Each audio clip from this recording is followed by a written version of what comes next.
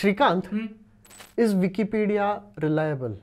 Anybody can edit Wikipedia. How can it be reliable? Right. So, even though anybody can edit Wikipedia, it is still highly reliable and there is data and research to back this. Seriously? Yes. So, that's what we are going to look at in this episode, how and why Wikipedia is reliable, and the few times when it could be unreliable, how do you still get reliable information out of it? Right? Okay, this promises to be interesting. Correct. So let's start with anybody can edit. Right? Yes. And you are sitting there imagining some idiot putting all kinds of stuff in the articles. Yeah. This is called vandalism. Yes. Okay. So there are studies. So for example, in 2003, IBM did a study along with MIT Media Lab, and they looked at how much vandalism happens and how when it gets fixed. And they found that most instances of vandalism get fixed within minutes. Okay. In fact, they get fixed so fast that most users will never notice. Wait, this is 2003. That's 20 years ago. 2007, PC Pro magazine did a different study where they intentionally introduced 10 errors. Okay. And some of them were very obvious glaring errors, but some of them were deftly subtle errors. Okay. 9 out of the 10 errors got fixed within an hour, right? In 2007, University of Minnesota looked at a large number of vandalism cases and found that most of them get fixed within the first or second time somebody views a page with an error like this, right? In fact, the probability of you seeing a page which has some vandalism in it is less than 0.5%, 0.37% in fact. Wow. And these are not old studies. There have been dozens of studies since then. All of them pretty much say the same thing, right? Yeah, but who is sitting there editing Wikipedia back to what it is supposed to be? Yeah. So, first of all, Wikipedia has bots, okay? Automatic programs which go around looking at every change and then using artificial intelligence to decide whether it is vandalism or not. Okay. When it is very sure that it is vandalism, it will revert the edit immediately, right? It gets fixed. All hail our AI overlords of Wikipedia. Second line of defense, right? All recent changes go into a page on Wikipedia saying these are the recent changes, and there are human editors who sit there and who just spend their time looking at the recent changes, and if they don't like the change, if they think it's a case of vandalism, revert it. Or even if they think it's a case of somebody making a claim without citing a reference for that claim, they will undo it, right? I've had that happen to me. I have tried. You can call this the recent changes patrol. So there are these guys sitting at home and their idea of a good time is to revert recent changes people have made, right? And I thank those people. They are doing a huge service to the world and not getting almost no credit for it. Absolutely agreed, but let me channel my inner Arshad Warsi and ask you, कौन है ये लोग? कहाँ से आते हैं ये? Who are these people? Where do they come from? Except we're asking that in a good way. Yeah. In addition, right, there are people who are very interested in a particular topic or a particular page. Yeah. And then they put themselves on they put that page on a watch list. Saying that if anybody makes any edit to this page, I should know. Oh. Right? So when you are interested in a topic, every edit comes to you, and there is a bunch of these people, and they will go, they have expertise, and they will look at the edit, and if they don't think it is justified, right? See, it can't just be true. It has to be true and justifiable. Right? Oh. Wikipedia says that you can't put your opinion there, even if it is true, unless you can back it up with a source. And the source has to be a book or a mainstream media publication or something like that. Wow. Right? Even if Shrikant makes a claim about Shrikant that I was there, that is not acceptable. Primary sources are not allowed, only secondary sources. A newspaper has to report it. I would love to be a fly on the wall on these discussions. Oh, These discussions are all sitting right there in Wikipedia. What? Every page, if you go to the top, it says article, and right next to that there is a tab saying talk. Okay. So if you click on talk, that is called the talk page about that article, where people who are editing this page are having discussions about, is this allowed, is this not allowed, what about this source is not reliable enough, right? So some of those, I mean, it is so instructive to read the talk pages. It is like, you know, entire mini movies going on there. Like there is a single word that some people are trying to add and some people are trying to remove, and there can be 5 pages of discussion on that one word. Okay, back and forth, like entire wars. Okay, these are called edit wars, by the way.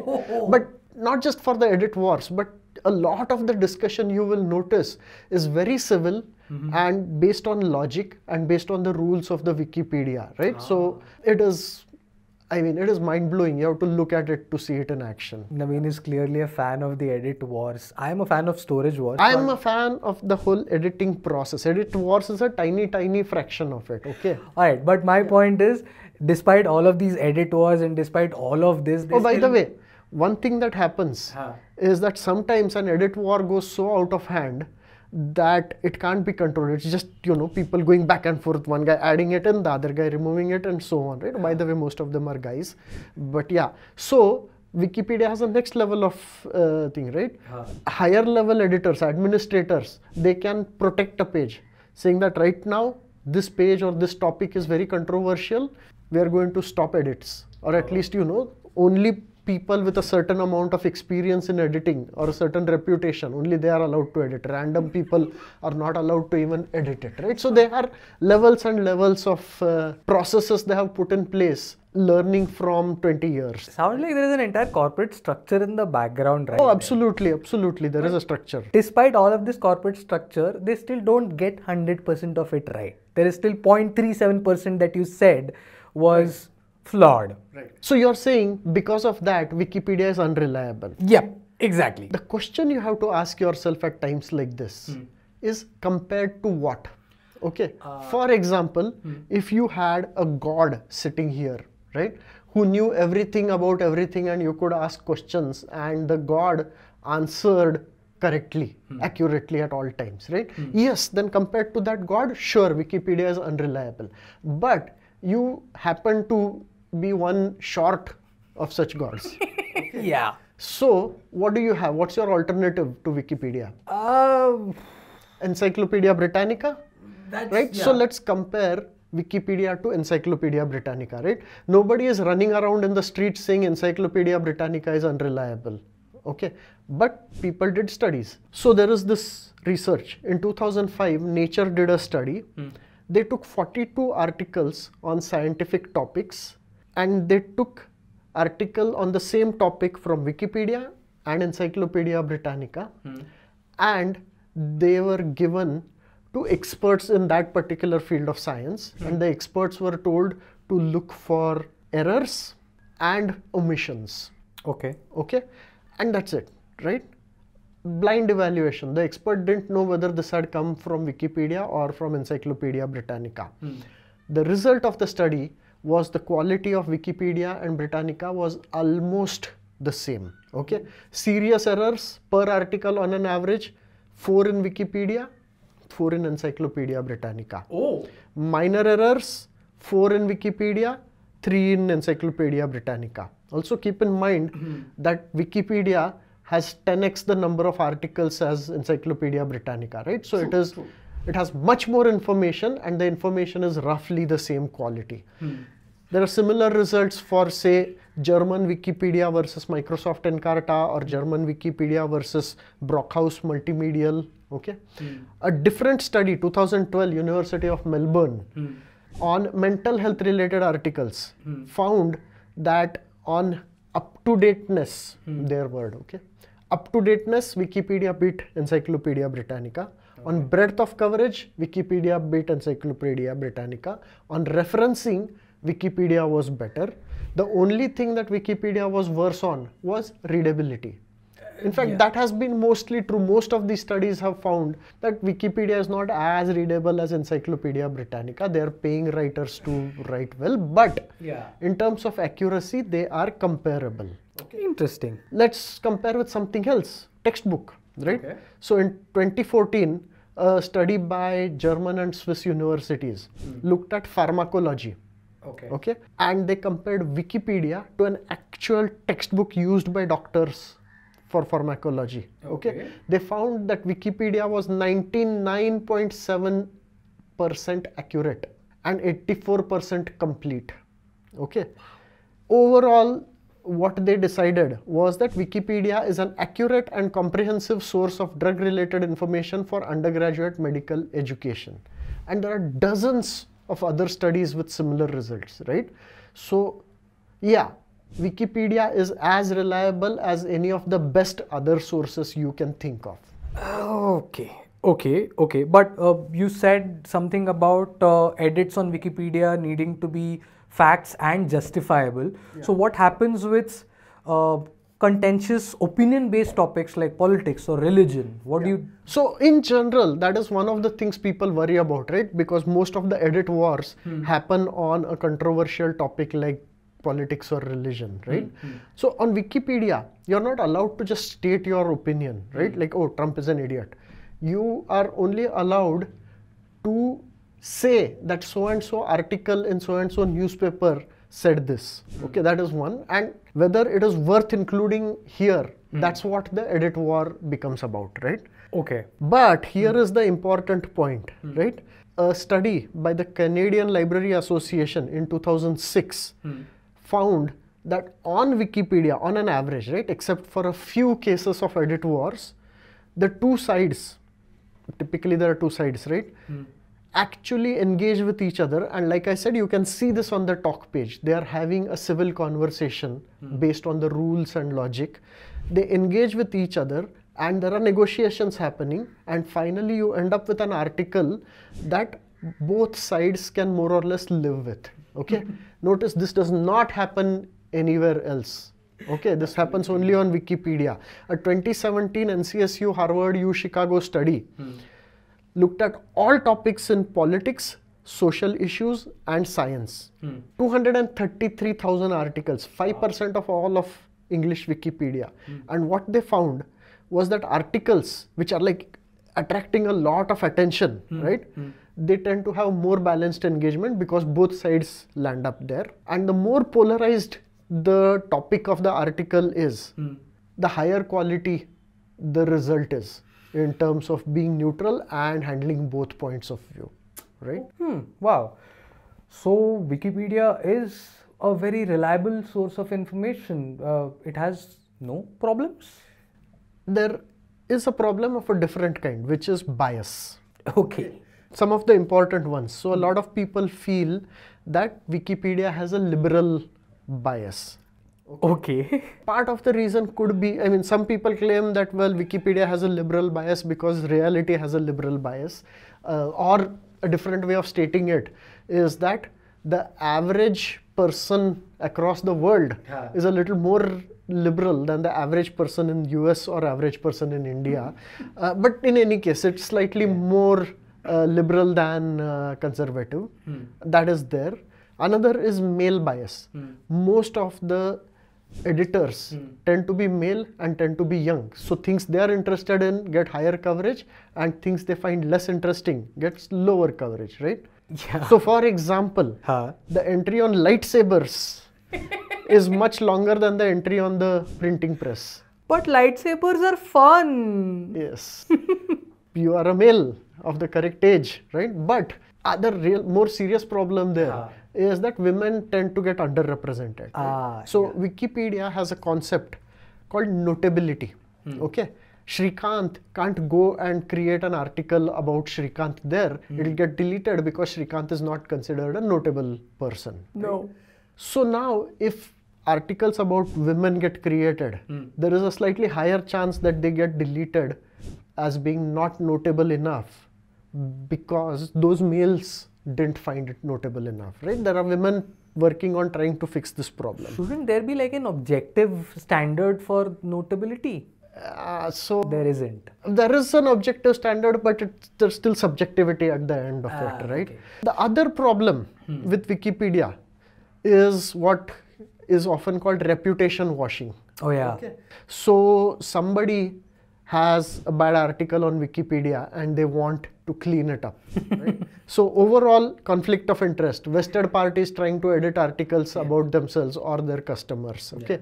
So there is a woman called Soraya Fioria who is out in the open saying that she writes commissioned articles for writers and musicians for $30 per hour. She will create and update and improve articles for you. Okay. Microsoft had offered to pay a guy money to edit OXML article. Okay. Okay. Some technology that Microsoft is interested in, and the company officially tried to pay someone to fix that article, right? Wow.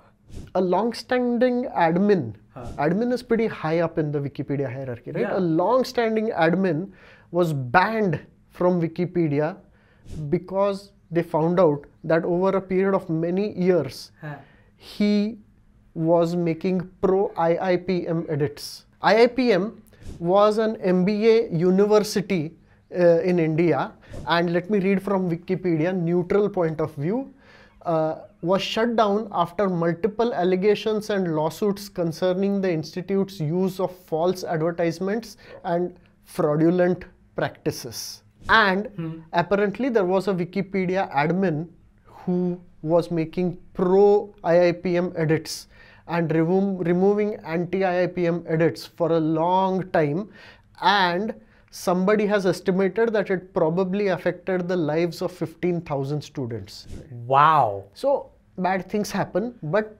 you know where I found out about all these problems with Wikipedia? On Wikipedia? On Wikipedia itself. Okay. Right? So that is the process working. Yeah. Right? So That is definitely the process working, and I believe Wikipedia is also dangerous if you look at it as a doctor. yeah, I mean, so it has reliable information, but it has reliable generic information, right? It won't apply to your specific case. So don't use the medical information there directly. Always go to a real doctor and so on, right? So don't take everything in the Wikipedia to be the truth. Okay, every once in a while there will be a sentence that might be wrong.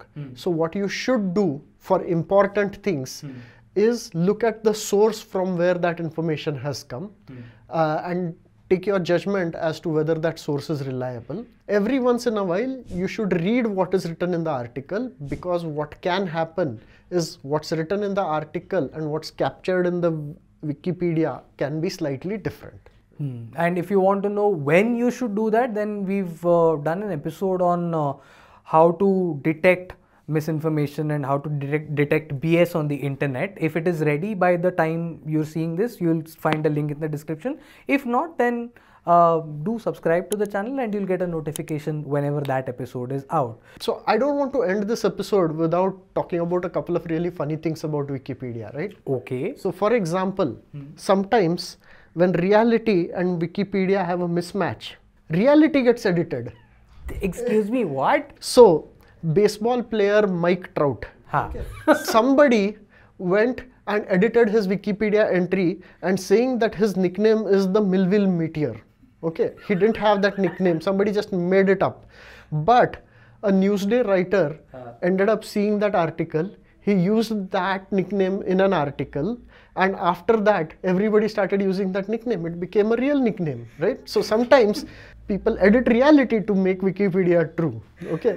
All hail Wikipedia. That's another even more interesting thing, right? Okay. So, for example, Sacha Baron Cohen, the guy who played Borat, right? Some anonymous editor put information in his article saying that he worked at Goldman Sachs before becoming an actor. In the Wikipedia article? Yes. Okay. And it is believed that somebody from Goldman Sachs did this. Okay. Later, 2 newspaper articles, right, from proper newspapers, the Independent and the Guardian, when they talked about Sacha Baron Cohen, they mentioned this. Okay. Later on, some editor noticed that there is a claim here, but it doesn't have a citation. So they removed that line. Okay. After that, a different editor said, oh, why did you remove this line? There are 2 newspaper articles saying this. So they put that line in back with citations this time. Did no one think of asking Sacha Baron Cohen if he's worked at Goldman Sachs? That's not allowed. You can't ask directly. You can only put in Wikipedia things which are there in secondary sources. The no primary sources rule, yeah. Of course, over time, this particular thing has been fixed, but there are probably other incidents where there is a circular thing, right? Yeah. A Wikipedia reference causes newspaper articles, and then those newspaper articles become the source for that reference. Okay. And this happens frequently. Cytogenesis. Really, cytogenesis. XKCD has a cartoon on this, yeah. This happens very frequently in terms of certain musicians whose deaths keep happening on Wikipedia. Well, yeah, that happens, right? Death by Wikipedia is every once in a while somebody will go and edit some celebrity's page saying he died today, right? So there's a list of people like this who have died without dying. So the most important thing I want to point out is that your instincts can be wrong, right? Everybody's first instinct is to say Wikipedia cannot be reliable because anybody in the world can edit it. Yeah. But you have to look at the data. The real world can be more complex than simple logic that your brain understands. So don't go by instinct. That's first. Yeah. Second is generally for important things, get into the habit of checking references, right? Every once in a while, I have found important misconceptions people have because they were not looking at the references carefully, right? And you keep doing this often enough, you get a finger feeling for when it is worth doing this and when you are likely to find something funny. You develop that instinct, right? Fingertips feeling. We've done an episode on it. Again, if it is ready by the time you're seeing this, you will have a link in the description. Third important thing is whenever you are saying, oh, this is good or this is not good, ask yourself compared to what, right? That's an important question. That's the most important question that you should be asking when you're trying to debate something like this, as I've realized today. Compared to what? Well, compared to this episode, you should probably check out an episode we did called Wisdom of the Crowds. Aha, episode segue. We've lined it up for you. Shrikant, Naveen, FutureIQ.